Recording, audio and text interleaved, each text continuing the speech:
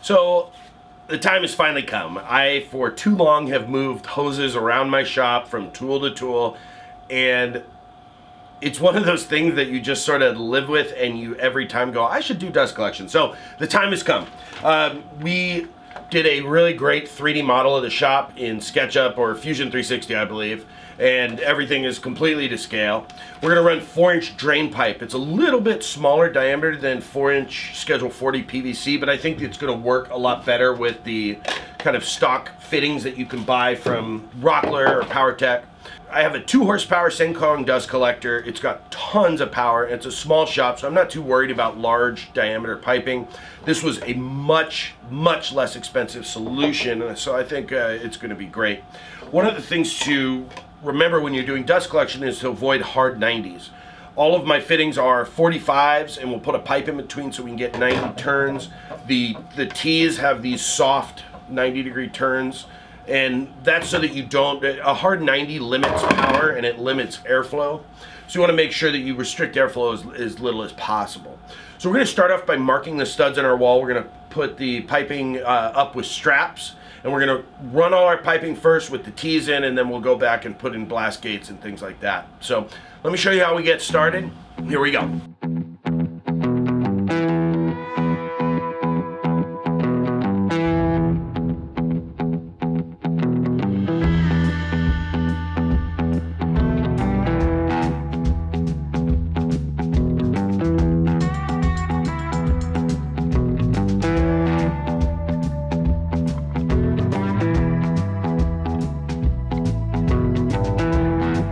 Alright, so we got the straps put up on the walls here. Let me show you how those look there. We've got them all up and down the walls, and now we're going to start cutting up this piping here. Okay, so we're going to go ahead and chop up our 4-inch drain pipe on the 12-inch miter saw. We're going to go ahead and call out measurements. Josue is going to call out measurements from the wall. I'm going to cut it up, and we're going to go ahead and start putting everything together using this PVC cement. We might use some silicone caulking, but I think this should be enough to keep it airtight. If not, we'll go back and silicone caulk everything. So let me show you how we're going to get that done.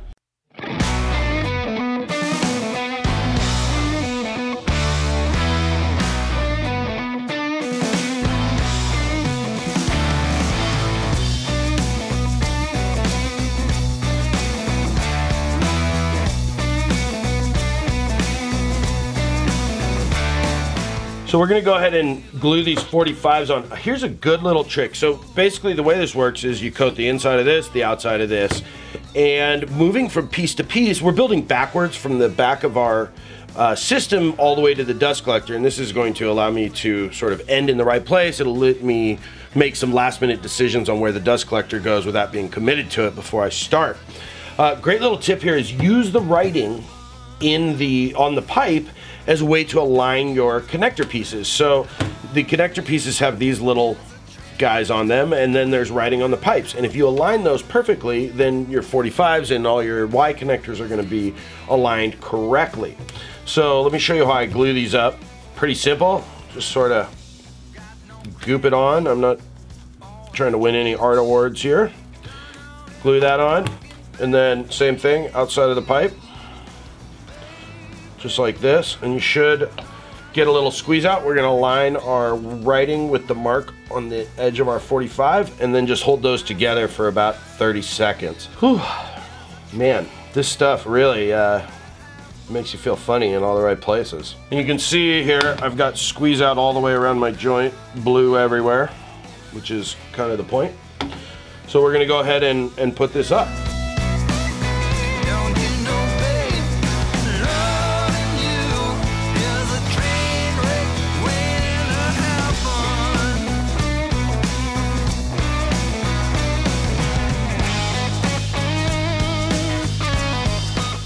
So we've got most of the tools plumbed, I guess you would call it, and this is our last long run here. We'll put in one more short section with a Y, and then we're gonna get to mounting the dust collector on the wall and running hoses and blast gates to all the tools. Good. Okay. I find when putting these straps on, I find the hole that just about touches when you wrap it around the wall tight and I use that hole for the screw, and then usually it'll just pull itself tight. So we're gonna go ahead and duct tape all the runs to our tools in case it's something we want to change later. The stuff all around the room I'm pretty set with, but for now I'm not quite sure if this is gonna be my tool arrangement, so we're gonna duct tape everything. And then, you know, if I get to a point where I'm really happy with it, I'll go ahead and glue everything up. But this stuff is gonna create an airtight seal, and it's gonna work great.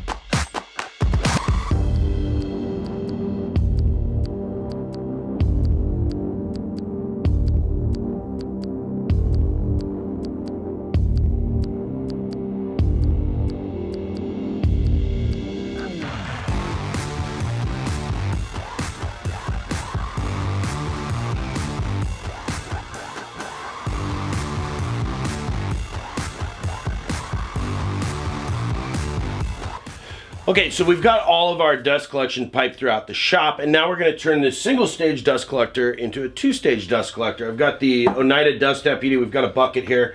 So we're going to take the impeller off, put it on top of the Cyclone, and then hook our filters back up. I think this is going to be a really great system, and the only thing I'm going to change is I'm going to go ahead and put a clear window in here. I'll take a piece of acrylic and silicone it right here so I can see when the bucket's full. Other than that, we're going to go ahead and change all this over. So, cue the time lapse.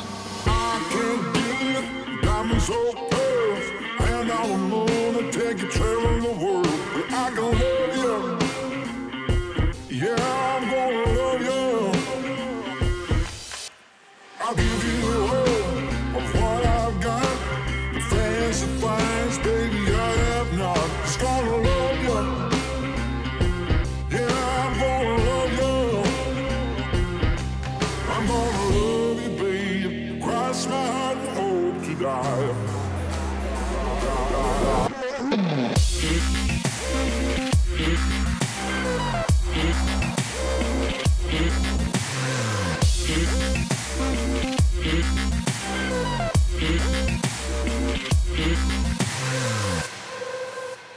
Okay, so didn't quite go as we planned about keeping everything on the cart. This was way too heavy for the Cyclone.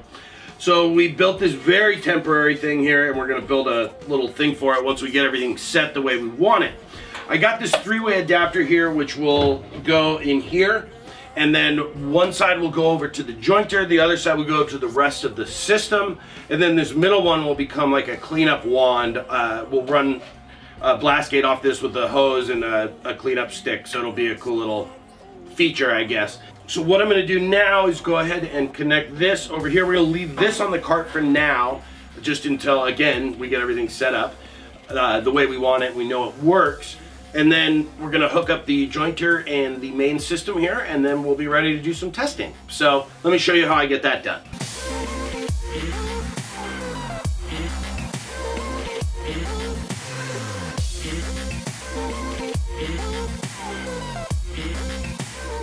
Okay, so here's a cool little trick when you need to put on a dust collection bag and you're by yourself. Get a few neodymium magnets. And what you're gonna do is take them and you can just stick your bag right there. One of your magnets. Go on there. Take your other one. Put it there. And then you can just go around on the part of the bag you can see, make sure everything is all good.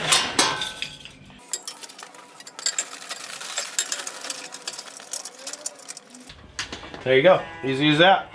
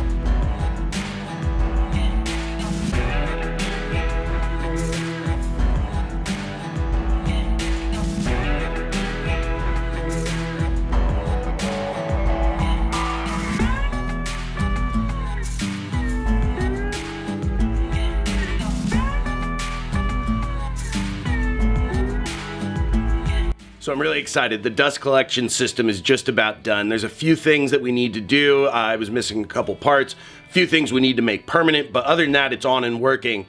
I'm gonna take you through it and we're gonna do a couple tests. I'm gonna show you why I did what I did and talk about kind of two-stage dust collection. But first I want to say I just upgraded my camera and I think the quality of this video is a lot better. Let me know what you think. And if you're new here, please subscribe. The quality of content's only gonna go up from here.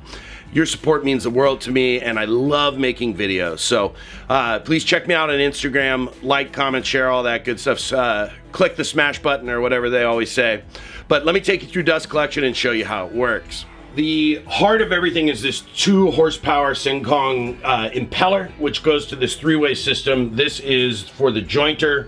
This is going to be a dust collection wand, and then this goes to the main system. This is the cyclone and the bucket where the chips are collected. 2 horsepower dust collection, and this is one of the things I have to change very quickly here, is this needs to go up on the wall. We just didn't quite have the parts we needed to do that. But the reason you do 2-stage dust collection is the filter here will fill up with fine dust very quickly in a single stage dust collector, and this limits the capabilities of your system to move air. And so with the 2-stage dust collection, you have the cyclone here, which collects most of the chips. I'd say so far, just based on my test, it's like 99%.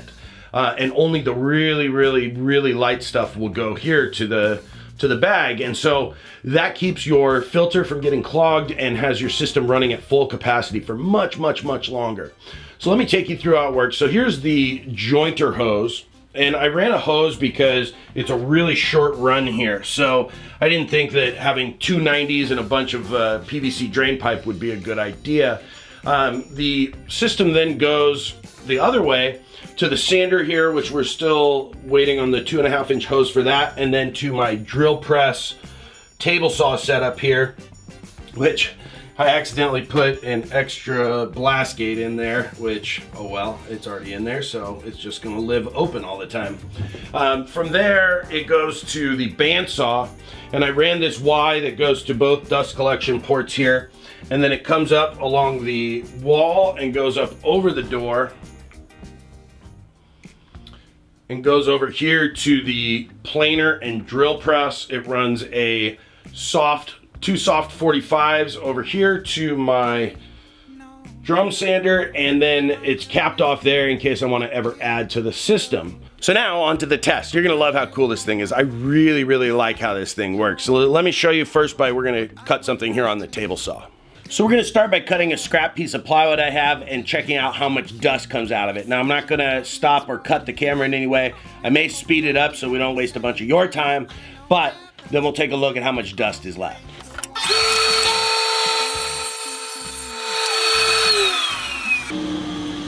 So here we go. There is very little dust here.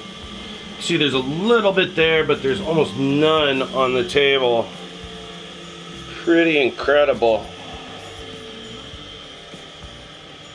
Pretty incredible. Before, with when I just had it as a single stage collector, that would have there would have been dust everywhere. So now let's get a pile of dust and I'll show you how it works.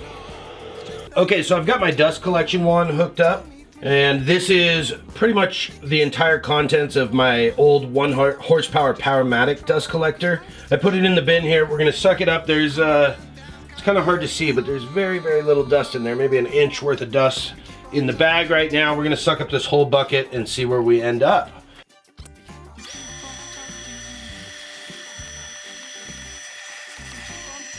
So that was an entire dust collector's bag full of dust, almost a full bag.